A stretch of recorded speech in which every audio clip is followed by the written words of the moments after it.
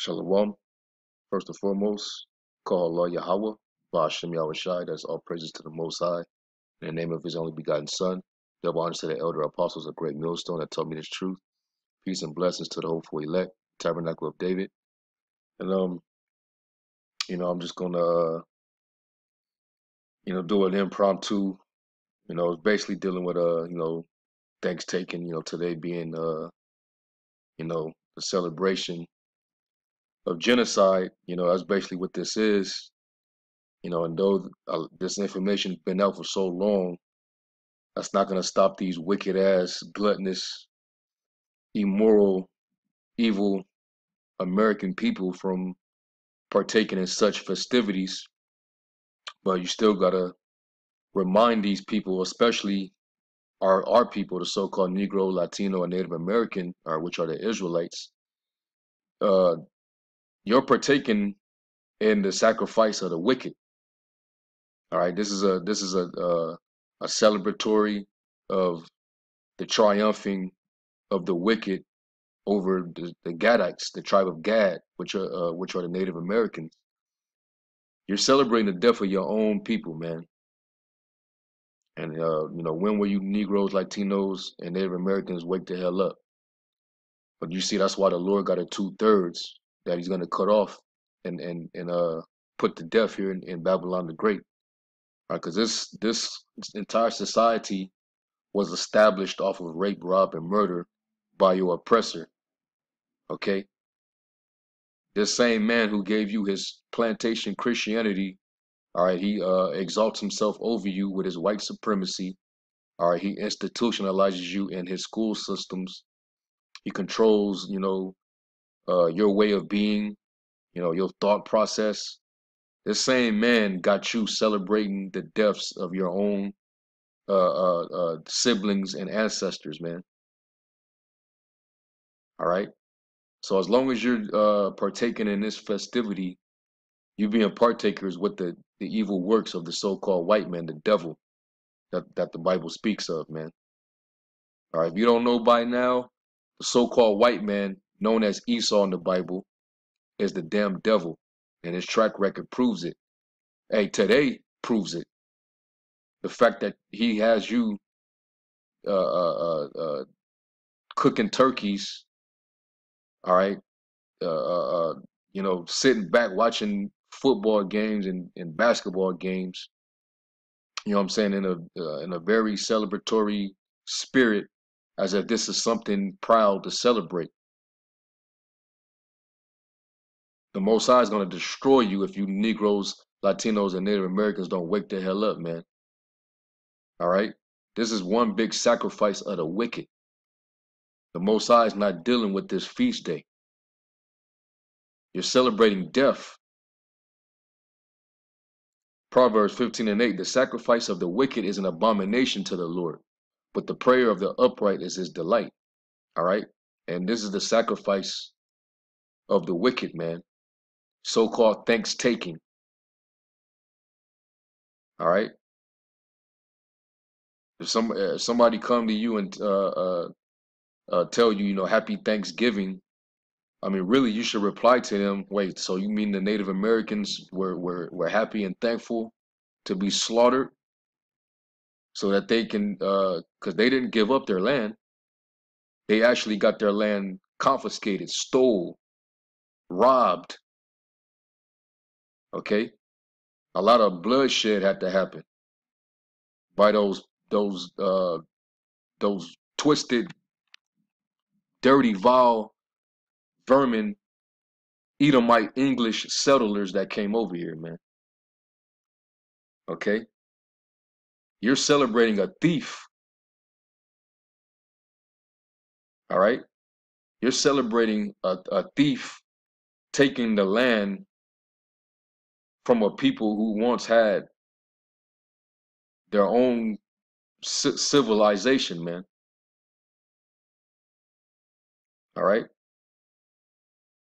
this is a thief, man. Esau's a damn thief. Everything that this man got to this very day is because he stole it. He had to kill to get it in his possessions, man. All right, rape, rob, murder, pillage. This is John 10:10. It says, "The thief cometh not before to steal and to kill and to destroy." Is that not what he did? Is that not what Esau did, the so-called white man, when he came over here and colonized this side of the world? And here it is, you people are stuffing your face with turkey and mashed potatoes or stuffing. You don't even understand the whole concept of the turkey and the stuffing, man. And the cranberry sauce. What is the significance of all that, man? You know? Why is that meal put together on this particular date? It's a ritual, it's a sacrifice, man, to commemorate the genocide and the sacrifice of all the Native Americans, which are the so-called, which are the tribe of Gad, man, and they were killed by the millions, man. A lot of treaties were broken because they thought they could trust this devil, which is the wrong thing to ever do. The scriptures say to never trust thine enemy, man. All right, this man is a straight up thief, and this is who you're celebrating with. This man is triumphing, man. He's celebrating his victory over the tribe of Gad. But like the prophecies say, a troop shall overcome Gad, but he shall overcome at the last, man. Let me find that real quick. Genesis, the 49th chapter, around the go down. Verse 19, it says, Gad, a troop shall overcome him, but he shall overcome at the last. All right. So these devils, they took down Gad, they slaughtered him and pushed them into the lowest parts of the country, of their own country. All right, now they on reservations.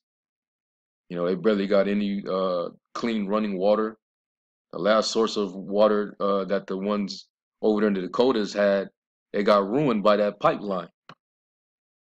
And Esau was sending all type of military men over there to constrain them from protesting.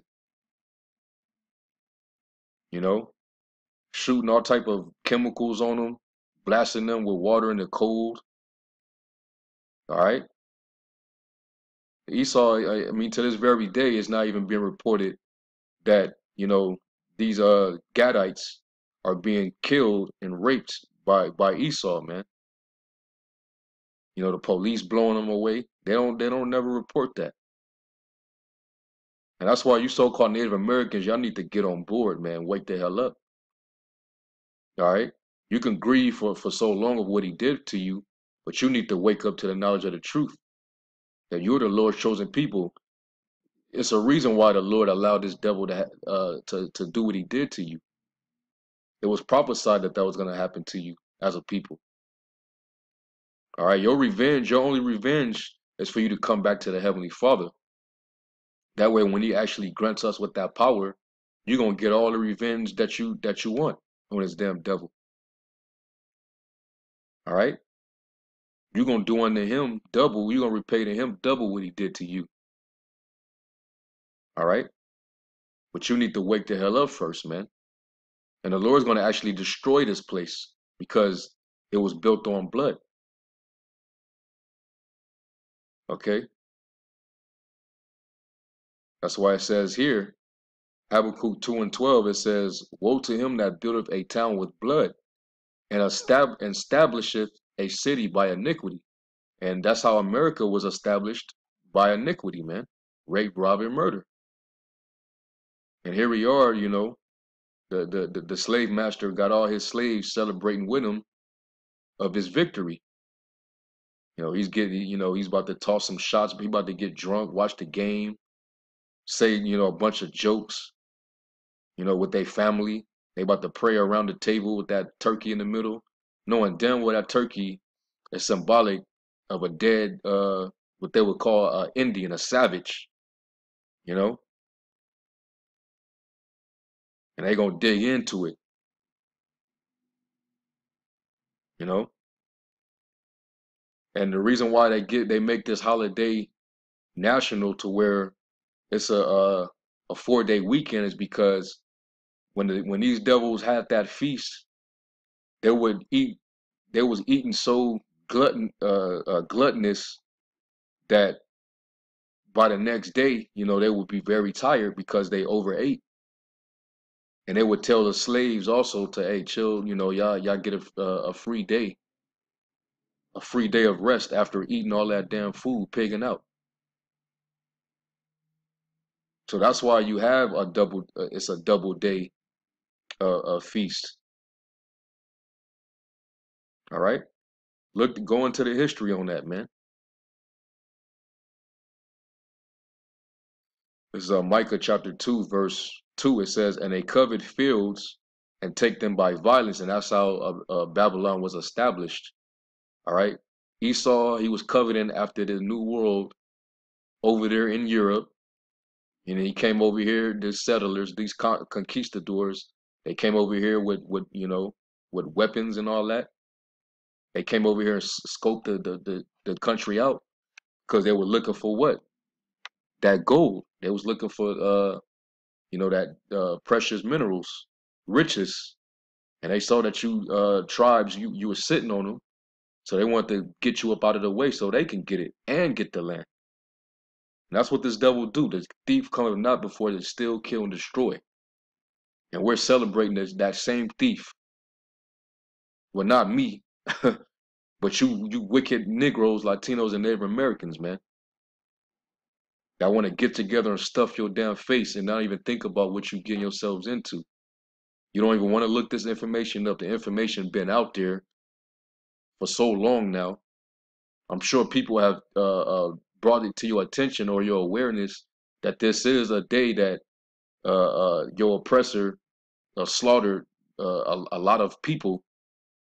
All right, and he celebrated it with a feast. And then you had Abraham Lincoln that declared it a national holiday. All right. It says they covet fields and take them by violence. All right.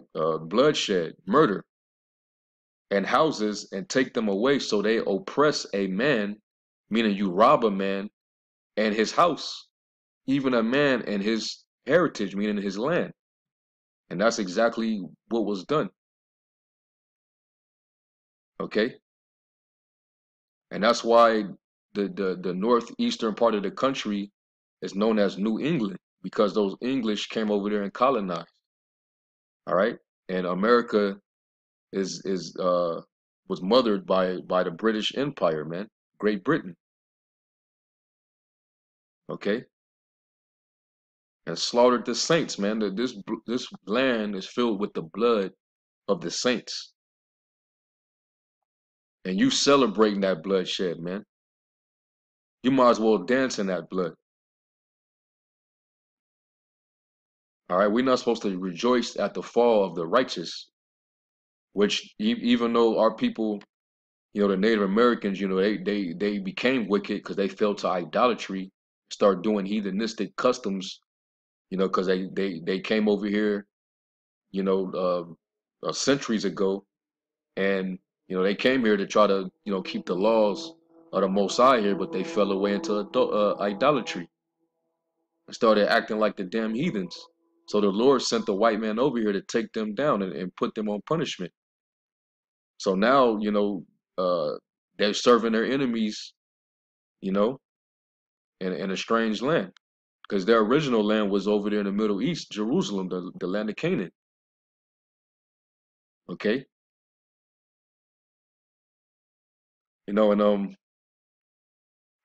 I'll try to post this video in the description box, but this is a grieving Gadite right here, speaking about the history of what happened to his people. That's the spirit that you should really be in, man. It's in the spirit of mourning, not feasting and laughter and joy. That's the job of the devil. He's supposed to be triumphant, man. That was his victory. That's how he got America, man. And that's why he ruled over your black ass, your spick ass, your tomahawk ass, man. You know? Let me get that real quick. Ecclesiastes 7. Is Ecclesiastes 7 and 12. It says, "It is better to go to the house of mourning than to go to the house of feasting." All right, and there's only a small number of people in this land that are mourning on this day than there is people that are feasting. All right, there's way more people feasting, man. Everybody on some happy Thanksgiving, motherfucker. Don't, man. Fuck Thanksgiving, man. This is not a. They didn't give up this land, man. Ain't nothing happy about people coming to another side of the planet and rape, robbing, and murder them and stealing what don't belong to them. All right, that's nothing to be happy about. It says, "For that is the end of all men, and the living will lay it to his heart." Okay, sorrow is better than laughter, for by the sadness of the countenance the heart is made better. The heart of the wise is in the house of mourning. Meaning, if you're wise, you'll know this ain't the time to be uh, mirthful, joyous. All right, you shouldn't feel good about so-called Thanksgiving, man. And every other pagan holiday that America has you celebrating, it all goes back to the worship of Satan. It's all wickedness, it's iniquity, man. That's why this place got to be destroyed. And it will be destroyed. All right? It says, the heart of the wise is in the house of mourning, but the heart of fools is in the house of mirth. All right? And you in a celebratory mode, you a goddamn idiot, man. Especially if you a Negro, Latino, and Native American. Especially if you a so-called Native American, man. You better know your history. All right. So, matter of fact, I'll leave off with this. Amos 5:21. The Lord, and this is the Lord speaking. He says, I despise your feast days, and will not smell in your solemn assemblies. Yeah, your sacrifice is an abomination to the Lord. All right. I hope some of you choke off of a fat ass piece of turkey or ham. All right. Some of you people catch Caesars and shit or from clogged arteries and shit, eating all that damn food, man. Verse 22, though you offer me burnt offerings and your meat offerings, I will not accept them. Neither will I regard the peace offerings of your fat beasts. All right, so the Lord ain't, if you praying over uh, uh, that turkey or that stuffing and that ham and macaroni and cheese and all that shit, your mashed potatoes, hey, the Lord is not hearing your prayers, man. Okay? He ain't accepting that. All right? That's a smoke that burneth in his nostrils. Okay? And he's gonna get you for it, man. We got our high holy days, man. You so-called Negroes, Latinos, and Native Americans, we have our high holy days. All right? They're in the scriptures, man. All right? Stop celebrating the damn devil's feast days and get back to celebrating the feast that the Heavenly Father gave you.